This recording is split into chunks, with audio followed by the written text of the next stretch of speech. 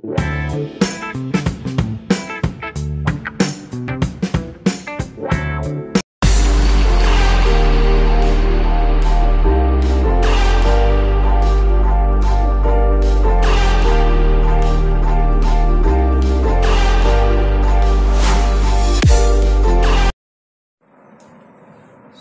7.1 દાખલા નંબર 3 બિંદુઓ 1, 5, 2, 3 અને -2, -11 અસમરેખ છે તેમ પ્રસ્થાપિત કરો।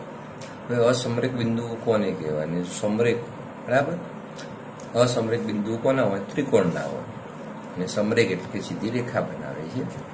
જો અસમરેખ, જો 3 બિંદુઓ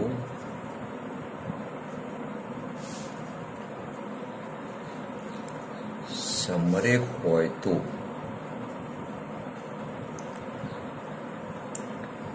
નાની બે બાજુઓનો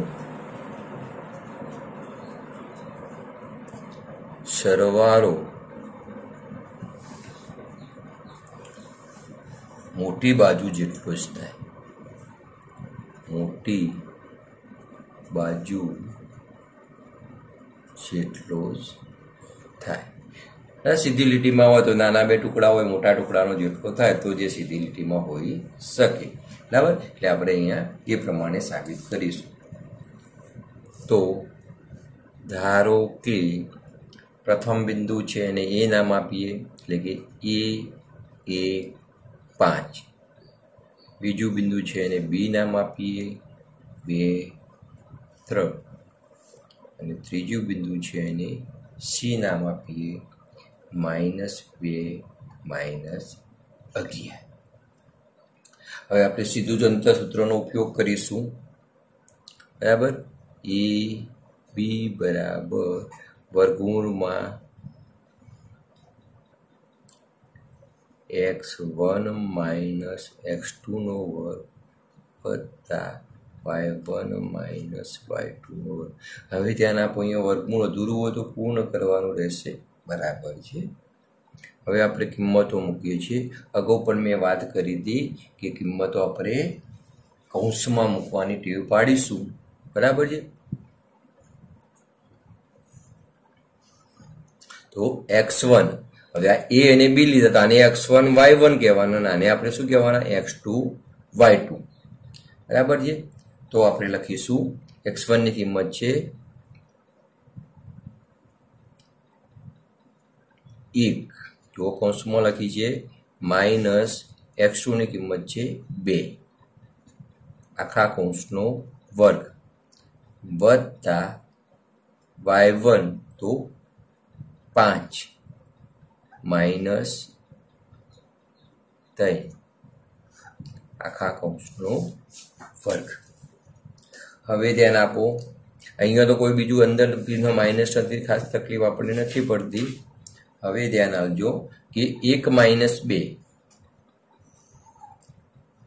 એ શું આવશે? 1 - 2 નો વર્ગ વત્તા 5 - 3 નો વર્ગ।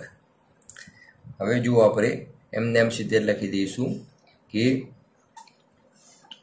1 માંથી 2 જાય, બરાબર, બાદ બાકી છે, તો 2 માંથી આપણે 1 બાદ કરવાનું, 2 માંથી 1 જાય તો 1, ચિહ્ન મોટી સંખ્યાનું એટલે કે -1 આવશે।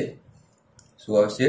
-1 નો વર્ગ, -1 નો વર્ગ વત્તા 5 માંથી 3 જાય તો 2, તો મોટી સંખ્યાનું ચિહ્ન એટલે કે 2 નો વર્ગ, એ પણ શું આવશે? 2 નો વર્ગ। હવે આગળ વાત કરી કે માઇનસનો વર્ગ પણ પ્લસ થાય તો શું આવશે? અહીંયા 1 અને 2 નો વર્ગ 4 બરાબર વર્ગમૂળમાં 5, બરાબર। તો આપણે એ બી કેટલું આવ્યું? વર્ગમૂળમાં 5। હવે અહીંયા આપણે સરખાવવાનું છે, તો આપણે અગાઉના ધોરણમાં વર્ગમૂળ શોધતા જોઈ ગયા છીએ, એ પ્રમાણે આપણે જોઈશું। તો આપણું એ બી આવે છે 2.23, વર્ગમૂળ એ અસમ્ય સંખ્યા છે, એની ચોક્કસ કિંમત નથી, પણ આશરે પડતી કિંમત આવે છે 2.23। 27. એ જ રીતે હવે વારંવાર આપણે અંતર સૂત્ર લખવાની જરૂર નથી, પણ BC બરાબર, તો હવે શું કરીશું, આને આપણે x1 y1 કહીશું અને આને આપણે બરાબર x2 y2 કહીશું.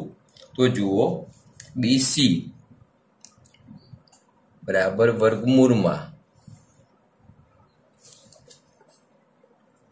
આપણો છે બી ના આયામ 2 અને 3 છે એટલે કે 2. જુઓ કૌંસ લખવાના તો શું ભૂલ થાય છે, અહીંયા 2 અને સી ના આયામ, સી નો x યામન છે -2 એટલે અહીંયા માઇનસ આ નિશાન છે અને સી માં પણ -2 છે. હવે આનો વર્ગ વત્તા 3 એ પણ કૌંસમાં લખવાના માઇનસ, હવે -11 છે એટલે પાછો કૌંસ કરવાનો -11, હવે આ કૌંસ પૂર્ણ કરવાનો અને એનો વર્ગ બરાબર છે. અહીંયા બે માઇનસ ભેગા થાય, અહીંયા બે માઇનસ ભેગા થાય, એના માટે કૌંસની જરૂર છે. હવે ધ્યાન આપજો કે 2 માઇનસ માઇનસ શું થઈ જાય, પ્લસ, માઇનસ માઇનસ શું થઈ જશે, પ્લસ થઈ જશે. એટલે કે વર્ગમૂળમાં 2 વત્તા 2 આપણો કૌંસ તો પેલો તો છે જ એનો વર્ગ વત્તા અહીંયા પણ માઇનસ ગુણાકારમાં છે, માઇનસ માઇનસ શું થઈ જાય પ્લસ, તો 3 વત્તા 11 નો વર્ગ, 3 વત્તા 11 નો વર્ગ. હવે ધ્યાન આપજો કે 2 વત્તા 2 તો શું થાય 4, બરાબર. તો હવે 4 નો વર્ગ વત્તા 11 ને 3 14 નો વર્ગ. હવે ધ્યાન આપો, 4 નો વર્ગ 16, 14 નો વર્ગ 196, 16 વત્તા 196 તો વર્ગમૂળમાં 212. આ વર્ગમૂળમાં અસમય સંખ્યા છે, પણ અગાઉ વાત થઈ એમ તમારે અગાઉ ભણીને આવ્યા છો કે વર્ગમૂળ કઈ રીતે શોધાય, બરાબર છે. તો એ જ રીતે આપણે BC આપણું આવશે 212 નું વર્ગમૂળ શોધશો તો 14.56 આવે છે, 14.56 આવે છે. એ જ રીતે હવે આપણે અંતર, અહીંયા પણ BC છે આપણું, આ એ જ રીતે આપણે હવે અંતર AC શોધીએ છીએ. એ તો AC બરાબર સૂત્ર એના જ છે, બરાબર. આમ બદલાશે, AC એટલે કે એના આયામ છે 1 અને 5 અને C ના આયામ છે -2 અને -11, બરાબર. અહીંયા આપણે કૌંસની અંદર લખીશું એ એટલે નો x1 છે 1 આવશે, 1 મોટો કૌંસ પણ કરવાનો છે 1, પછી C માં છે -2 છે તો -2 એનો વર્ગ વત્તા 5 છે 5 માઇનસ, ફરીથી પહેલાની કિંમત પણ -11 છે કૌંસમાં લખવાની અને એનો વર્ગ બરાબર. હવે ધ્યાન આપજો, વર્ગમૂળમાં એક તો આપણે એમને એમ લઈશું, અહીંયા જો માઇનસ માઇનસ એટલે શું થઈ ગયા પ્લસ, એનો વર્ગ વત્તા 5 માઇનસ માઇનસ શું થઈ ગયા પ્લસ 11 એનો વર્ગ બરાબર 1 વત્તા 2 તો 3 નો વર્ગ, 11 ને 5 16, 16 નો વર્ગ. હવે 3 નો વર્ગ 9, 16 નો વર્ગ 256, 256 વત્તા 9 એટલે કે 265, 265. હવે ધ્યાન આપજો કે 265 છે એનું વર્ગમૂળ શોધશો, અસમય સંખ્યા છે પણ આશરે 265 નું વર્ગમૂળ 16.27 આવે છે. હવે ધ્યાન આપો, આપણે શું કીધું હતું કે જો 3 બિંદુઓ સમરેખ હોય તો નાની 2 બાજુઓ, તો અગાઉ આપણે 2 બાજુ શોધી, 2 નાની છે, આ મોટી બાજુ આવી છે, તો નાની 2 બાજુનો સરવાળો હોય એ મોટી બાજુના, બરાબર, નાની 2 બાજુનો સરવાળો મોટી બાજુ જેટલો હોય તો સમરેખ, ન હોય તો સમરેખ નથી. તો આપણે અહીં ઉપરની 2 બાજુ નાની છે, AB વત્તા BC, તો AB ની કિંમત આપણે લાવ્યા હતા આશરે કિંમત જો 2.23 વત્તા BC ની કિંમત લાવ્યા હતા 14.56.